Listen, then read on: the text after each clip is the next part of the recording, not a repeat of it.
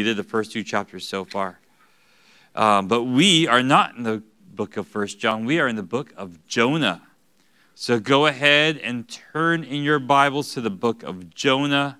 Jose doesn't want me to mention the page number this time. So just find Jonah somewhere in your Bible. If you open up to the middle of the Bible, you should be in the book of Psalms. Start heading to the right past Proverbs and Ecclesiastes and the Song of Solomon. Get into the major prophets, Isaiah, Jeremiah, Lamentations, Ezekiel, Daniel. After Daniel, slow down because those books aren't as big. You got Hosea, then Joel, then Amos, Obadiah's tiny, then Jonah. And if you reach Micah, you've gone too far. So Jonah. If you're Hosea, you've already got the page open to it. I don't even have to mention it. 1856. All right, so the book of Jonah. We don't really know who wrote it. It's kind of a strange book because all of the other minor prophets are like prophecies, right? They're the message from the prophet to the people, usually of Israel, sometimes of Judah, and very occasionally to the other nations. Jonah is not prophecy, even though he's a prophet. It's a narrative. He's writing a story about this event that happened to him. And I think Jonah wrote it because there's some very personal stuff in here that if Jonah didn't read it, they must have interviewed Jonah or something to get this information. So me and most of the scholars that I've read agree that Jonah is the author of this book. There are a lot of people who say that Jonah didn't write this book, that this was just a story that someone made up long after this time has passed. But we know Jonah was a real person. We have more information about him than we do about Amos and more about them than Obadiah, because we don't even know which Amos it was and which Obadiah it was. We know who Jonah was. It says Jonah, the son of Amittai. And we see in 1 Kings chapter 14, I think it's like verse 26, it mentions Jonah, the son of Amittai, in some prophecy he gave about Jeroboam II becoming king. And it came to pass, just as Jonah, the son of Amittai, prophesied. He's a real guy. And there are many other ways to talk about Jonah. It's like to say it's true, like whether you want to talk about the fish. Some people like to argue, is it a fish or is it a whale? And the answer is, who cares? I mean, like back in the 1800s is when we said, okay, some things are whales, some things are fish because they're mammals, because, you know, they give live birth and they don't have eggs and they feed milk. I don't know how whales feed off of their mother in the ocean. That's kind of weird, but sure, they do that, right? But before that, everybody just called anything in the ocean a fish. And we have to remember that man names things differently than what God's named them originally.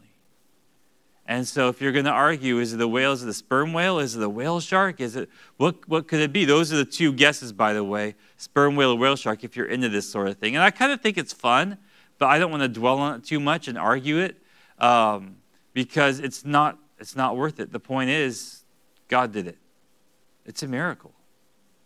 And if God could create the heavens and the earth, he could prepare a fish big enough to swallow Jonah and spit him back out 3 days later. And like, that's it. If you want to argue about it, like, well, it can't be scientific because this happened. It's like, well, there are instances where fish do swallow people. We haven't seen them spit any back out, but they do swallow them whole, and you cut them open, you could get the person out still alive, kind of. It's gross, but you could, right? But the point is, there's a difference between miracles and science. God has set in motion this law of physics that we study. We don't create the laws of physics. We study the laws of physics. When someone comes upon one of the laws of physics, like gravity, they don't invent the law of gravity. No one invented. They discovered the law of gravity, right? Sir Isaac Newton is credited with discovering the law of gravity.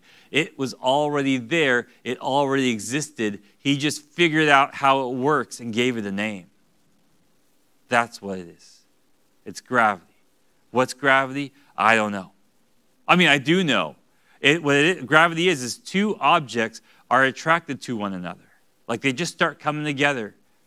And the bigger they are, the more they attract objects to them because they're too big to move to somewhere else, I guess. But why? How does it work? We don't know. We don't know. It just works.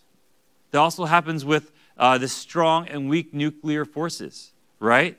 If you think of the smallest thing we know of is a molecule, is an atom, and atom's got parts. We know of 3 smaller parts that make an atom: the protons, the neutrons, and the electrons. And anyone who's been through a high school science class, or maybe even a junior high science class, knows that the neutrons and the protons are in the middle, in the nucleus, and they're stuck together, and the electrons are whizzing around them, okay?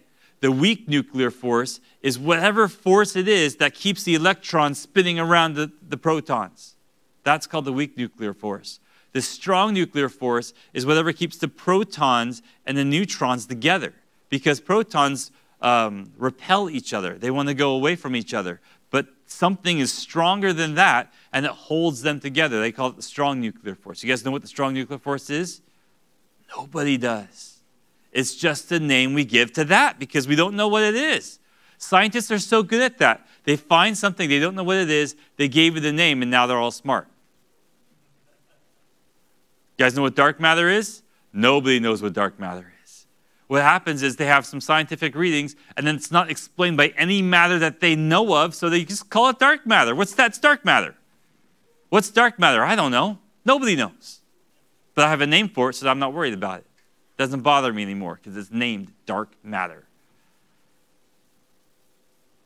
But what miracles are, and I will tell you what miracles are. Miracles are when God puts aside the rules that he has set up for nature and says, now I'm going to do something different.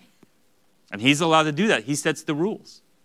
If I make a rule that my kids, you may not eat in your bedrooms, am I allowed to change that rule for a night? It says, okay, special night, you can eat in your bedroom this once.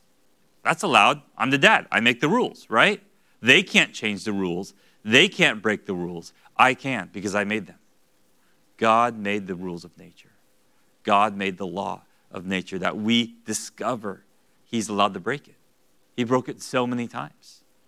And here in the book of Jonah, he performs miracles. And it's wonderful. And the more we look at the Bible, the more miracles we see anyway. So why are we surprised at this? But this book is attacked because they appeal to our scientific nature. It's like, well, that doesn't make sense. A person can be swallowed by a fish for 3 days and spit out on land. But they remember, well, God did it. It's not like some random fish swallowed Jonah. God prepared this fish specifically for this job. Then he gave the fish a stomachache. And poop, he threw up Jonah.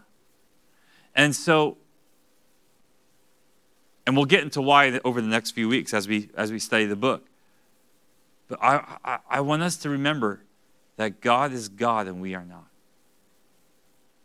And he can do anything, and he does do everything that he wants to do. Whether or not it follows the laws of nature that he set up, he can suspend them and perform miracles. Crossing the Red Sea, miracle. We don't have to try and explain that scientifically. The 10 plagues of Egypt, miracles. We don't have to explain that scientifically. Everything that Jesus did, we don't have to explain any of that scientifically. We don't like, well, how did he take the bread and he multiplied to feed 5,000 people? Maybe there was like secret bread somewhere that his disciples, we don't have to explain that. It's God did it. Jesus rising from the dead. They have tried to explain that one away since the day he did it. They have never succeeded. If you want to watch a good movie or read a good book on it, The Case for Christ is an excellent one. The Case for Christ, actually, I didn't read the book. I plan to. It's on my shelf waiting for me to get to it. But I did watch the movie because it's a lot shorter than reading a book. It's about this guy who's a journalistic investigative reporter. And his wife becomes a Christian. And he hates it so much that he sets out to disprove Christ. And his buddy who's a Christian who works with him at whatever paper he works at, he says, well, if you want to disprove Christianity, all you got to do is disprove the resurrection. If you can disprove the resurrection, all of Christianity falls apart. He's like, oh, that sounds too easy. Are you sure you want to, give me this one? He's like, yeah, go for it. And he interviews witnesses. He looks over all of the evidence. And he becomes a believer himself. Did I just spoil the ending? I forgot to say spoiler alert. But watch it. If you want to borrow it, I think I have it in the bookstore. Come talk to me afterwards. I'll let you borrow it. But you got to bring it back quick so somebody else can borrow it. The main reason, though, that I know Jonah's true is because Jesus himself referred to Jonah. And he talked about him like he was a real person. And that's all the proof I need. And you might argue, well, Jesus doesn't have all of the history and the scientific stuff that we have now. And I'm thinking, well, if you're smarter than Jesus, then that's a whole different discussion. Because Jesus is God. He knows it all. And if Jesus says Jonah's true, I don't have to go and try and prove it. I like to look at the other stuff. It's fun for me. But my heart's already set because Jesus said it was true. So, Jonah takes place around the time of Jeroboam II. He was a king of northern Israel. You remember after David, after Solomon, the kingdom split into two kingdoms, the northern kingdom and the southern kingdom. The northern kingdom had 0 good kings, no good kings, all evil kings, all driving people away from the Lord. And their punishment eventually, because we talk about all the time in the Minor Prophets, is the Assyrians coming to take over Israel. Take them out, take them captive, spread them out, assimilate them into their own culture so that they will be no more. That is Assyria's plan. And Nineveh, the capital of Assyria, is the place that Jonah is called to. Now, it's kind of strange why he doesn't want to go at first, and we'll get there. But then, of course, by chapter 4, you find out why. We think Jonah wrote this book afterwards because who else would write this, and how humbling must it be for Jonah? Can you imagine? You guys have read this book, right? Being Jonah and having to write this stuff about yourself for everybody in the world to read for all of time. Forever. Like, that's one mistake that he'll never live down. In fact, I think it's just prudent, since it's such a short book, let's just read the whole thing. It's only 4 chapters. The second chapter is only 10 verses. Starting in chapter 1, verse 1, Now the word of the Lord came to Jonah the son of Amittai, saying, Arise, go to Nineveh, that great city, and cry out against it, for their wickedness has come up before me. But Jonah arose to flee to Tarshish from the presence of the Lord. He went down to Joppa and found a ship going to Tarshish. So he paid the fare, went down into it to go with them to Tarshish from the presence of the Lord. But the Lord sent out a great wind on the sea, and there was a mighty tempest on the sea, so that the ship was about to be broken up. Then the mariners were afraid, and every man cried out to his God and threw their cargo that was in the ship into the sea to lighten the load. But Jonah had gone down to the lowest parts of the ship, had lain down, and was fast asleep. So the captain came to him and said, What do you mean, sleeper? Arise, call on your God. Perhaps your God will consider us, so that we may not perish. And they said to one another, Come, let us cast lots, that we may know for whose cause this trouble has come upon us. So they cast lots, and the lot fell on Jonah. Then they said to him, Please tell us for whose cause is the trouble upon us? What is your occupation? And where do you come from? And what is your country? And of what people are you? And he said to them, I am a Hebrew, and I fear the Lord, the God of heaven, who made the sea and the dry land. Then the men were exceedingly afraid and said to him, Why have you done this? For the men knew that he had fled from the presence of the Lord, because he had told them. Then he said to them, What shall we do to you, that the sea may be calm for us? For the sea was growing even more tempestuous. And he said to them, Pick me up and throw me into the sea, that the sea will become calm for you. For I know that this great tempest is because of me. Nevertheless, the men rowed hard to return to land, but they could not, for the sea continued to grow more tempestuous against them. Therefore they cried out to the Lord and said, We pray, O Lord, please do not let us perish for this man's life, and do not charge us with the innocent blood. For you, O Lord, have done as it pleased you. So they picked up Jonah and threw him into the sea, and the sea ceased from its raging. Then the men feared the Lord exceedingly, and offered a sacrifice to the Lord, and took vows. Now the Lord had prepared a great fish to swallow Jonah, and Jonah was in the belly of the fish 3 days and 3 nights. Then Jonah prayed to the Lord his God from the fish's belly. And he said, I cried out to the Lord because of my affliction. He has answered me. Out of the belly of Sheol I cried, and you have heard my voice, for you cast me into the deep, into the heart of the seas, and the flood surrounded me, and your billows and your waves passed over me. Then I said, I have been cast out of your sight, yet I will look again toward your holy temple. The waters surrounded me, even to my soul. The deep closed around me. Weeds were wrapped around my head. I went down to the moorings of the mountains. The earth with its bars closed behind me forever. Yet you have brought up my life from the pit, O Lord my God. When my soul fainted within me, I remembered the Lord, and my prayer went up to you, into your holy temple. Those who regard worthless idols forsake their own mercy, but I will sacrifice to you with the voice of thanksgiving. I will pay what I have vowed. Salvation is of the Lord. So the Lord spoke to the fish, and it vomited Jonah onto dry land. Now the word of the Lord came to Jonah the second time, saying, Arise, go to Nineveh, that great city, and preach to it the message that I tell you. So Jonah arose and went to Nineveh according to the word of the Lord. Now Nineveh was an exceedingly great city, a 3-day journey in extent. And Jonah began to enter the city on the first day's walk. And he cried out and said, Yet 40 days and Nineveh shall be overthrown.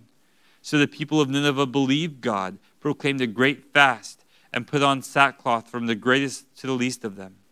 Then word came to the king of Nineveh, and he arose from his throne and laid aside his robe, covered himself with sackcloth, and sat in ashes. And he caused it to be proclaimed and published throughout Nineveh by decree of the king and his nobles, saying, Let neither man nor beast, herd nor flock taste anything.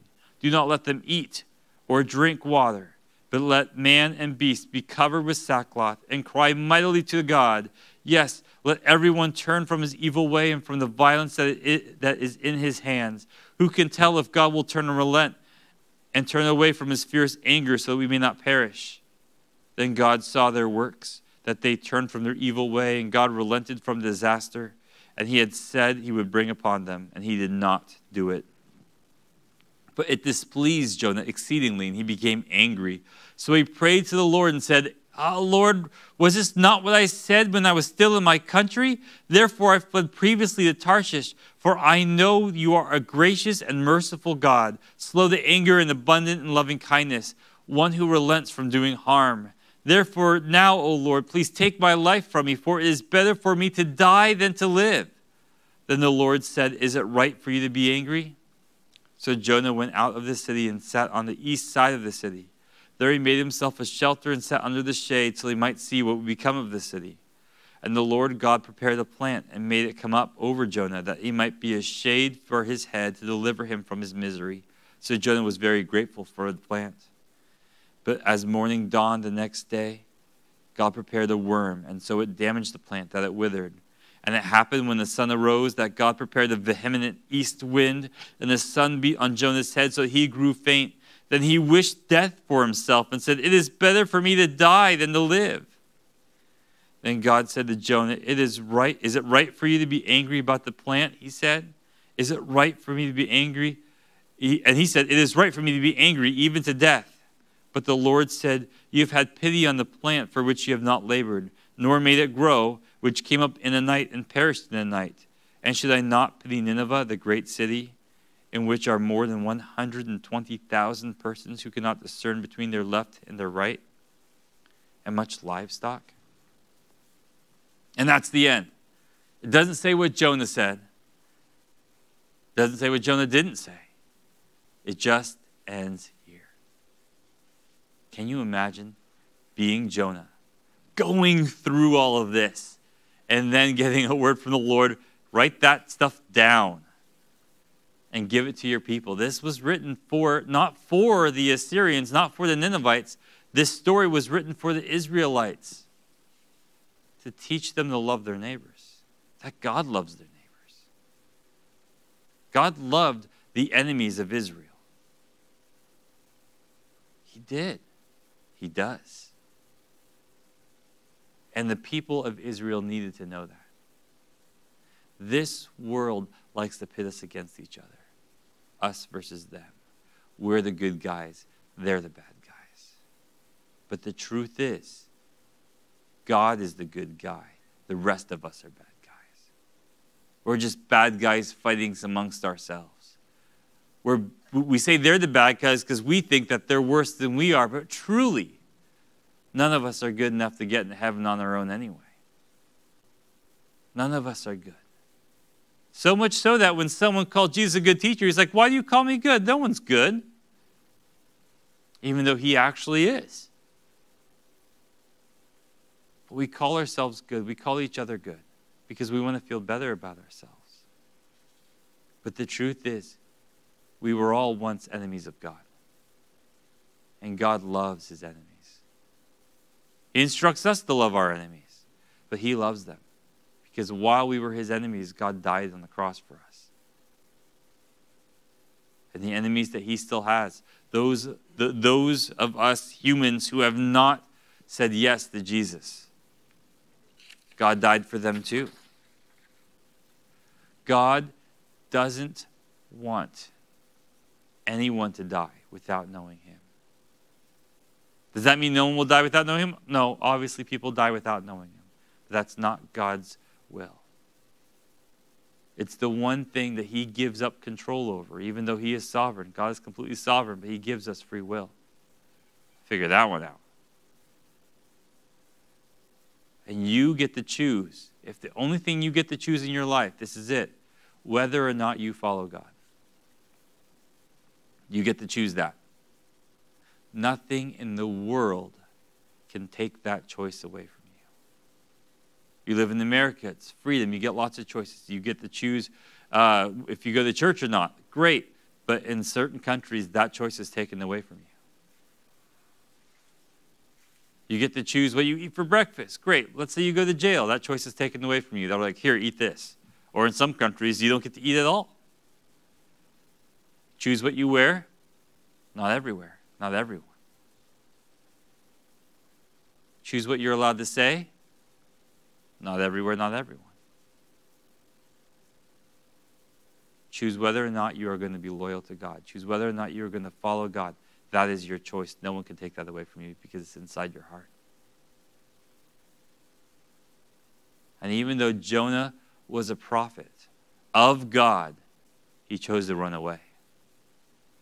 Not a smart guy, huh?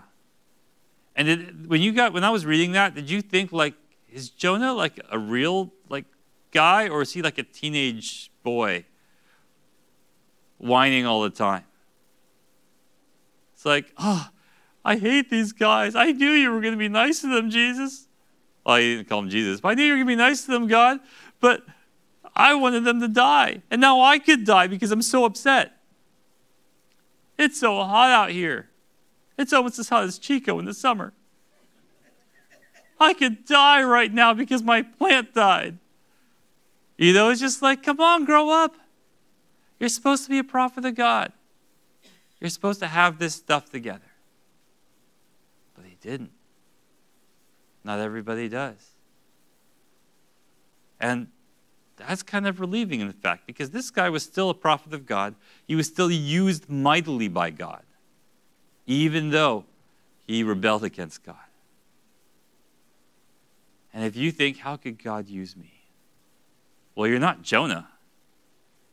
You haven't hopped on a boat to try to sail halfway around the world just to get away from God, have you? You didn't run into a storm and then a hungry fish, did you? And get spit out 3 days later. All right, try again. And his heart still wasn't right. It was like, fine, I'll do it, but just because you told me to, I don't want to.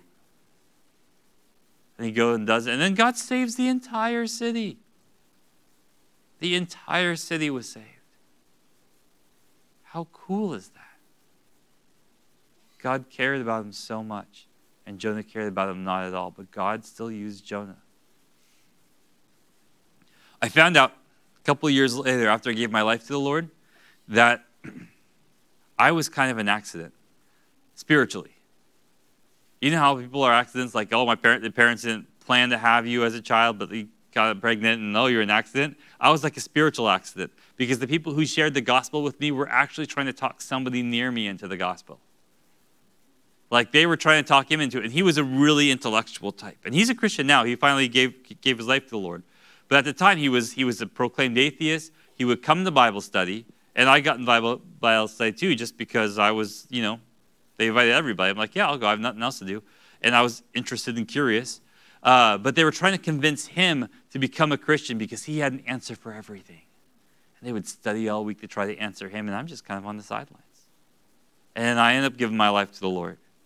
And then, I didn't even do it, at a Bible study. I just told him about it later because it happened in my dorm room when I was by myself. I just realized that God was right. And I'm like, well, if God's right, I'm stupid not to give my life to him.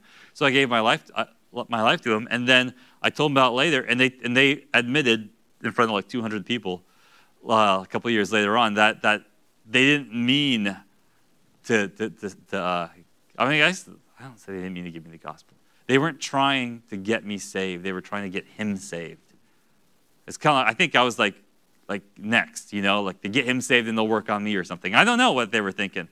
But it was just well, that feels a little less special now, doesn't it? That I kind of got the gospel secondhand. But I'm thankful for it. I still love those guys. I'm not a mistake in God's eyes. And I'm hoping you guys can see that. And I want you to know that you're not a mistake in God's eyes. And whatever mistakes you made, God doesn't care. He can use you anyway. You cannot break yourself so much that God can't use you.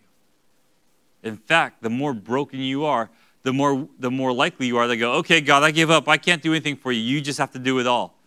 And then guess what? He's going to do it all. That's what he's waiting for. He's waiting for us to give up. He's waiting for us to say, no, I can't do it anymore. You just have to do it.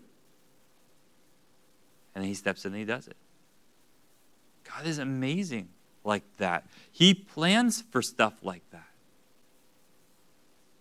And he wants you to know that he loves you. He wants you to know that he died on the cross for your sins. And he is down on one knee asking, will you be mine? And it is up to you to say yes. But it's not just once, it's daily. It's not like if you say yes to him today, you mean no tomorrow. But a lot of us do that. We say, okay, Jesus, I'll follow you today because I'm down and out. But when things start to get better, we leave him again and go chase after other things. Does that mean we're not saved? No. We have another word for that. It's called backsliding. But still, that word aside, we need to be with Jesus every single day. What would it be like if my wife said, yes, I will be your wife, and then she marries me, and the next day she just goes off, does something else with somebody else, I'm not even involved? Does that still feel like she's my wife? She's still my wife technically, but she's not acting like it, right? She's got to be my wife, both legally, but spiritually and mentally and physically as well. And if we call ourselves Christians and we run off, are we still saved? Yeah, we're still saved. But are we really Christians? I don't know if we are. You know what a Christian means? A Christian, technically the term means Christ follower. Are you following Christ? Are you doing what he tells you to do? Are you following in his footsteps? Because you know where his footsteps lead. They lead to the cross. If you've become a Christian to have a happy life, you've been sold something that's not true. It's not about being happy. It's about being right and being true with the living God. And to get from life to heaven, Jesus himself went through the cross and through the grave. And I am so blessed to live in this country where life isn't that hard. But we still have to look at Christ and realize the suffering is coming. Persecution is coming. You look at the stuff in the news and this country is falling apart. It's yeah, it's falling apart because it's not following Christ. And we are going to have to suffer because of other people's mistakes. Because that's what sin does. And other people have suffered because of our mistakes. Think of the ones you love and how you have hurt them because of the mistakes you've made in the past. And how they've hurt you because of the mistakes they've made in the past. And realize that you've done the exact same and worse to Jesus, but he still loves you. He has not given up on you. And he's got a purpose for your life if you are willing to walk it. Jonah was not willing, but he was made to walk it anyway. How much better would it have been for Jonah if he just said, yes, Lord, and went and preached the word? He would have had such a better time. So now it's you and it's your life. What are you going to do? Let's pray. My Lord Jesus, you are an amazing God. Thank you so much for this time that we could gather and read your word, that we could read the whole book of it in one sitting. And we are so thankful for the book of Jonah. As fun as it is and as great as a story as it is, Lord Jesus, we are so thankful that you have put that story in there so that we know how sovereign you are and how loving you are, and the way you treat Jonah when he was rebellious against you. You would treat us the same way, Lord, even if we were rebellious. Your mercies are long, Lord, and your kindness goes far. And you call upon us tonight to come to you, Lord. And if there's anyone in here who has not given their lives to you, this is your night. Jesus died on the cross because he loves you. He rose again from the grave to prove that he is God. If you want to believe that for the first time tonight, raise your hand. The wages of sin is death, but the gift of God is eternal life. Maybe you're not here in this room. Maybe you're watching online or listening on the radio, and therefore I can't see your hand, but God sees you. God knows who you are, and he knows your heart. He knows that you're not only imperfect, you're really not that great of a person, but you want to be a better person. You want to be more like Jesus. And if that's you, just pray this prayer with me. Dear Jesus, I have sinned. And I deserve to be on that cross that you were on. You never did. But because you were on that cross, you took my place. You took my cross. You died for me, Jesus, so that I could live. So I want to live for you. Jesus, please take my sin away from me. I hate it. Cast it as far as the east is from the west, just like you say you do in the Bible. Allow me to be a new creation in your midst, Jesus. Allow me to be your child. Please be my Father. I love you, Jesus. I pray this in your holy and precious name.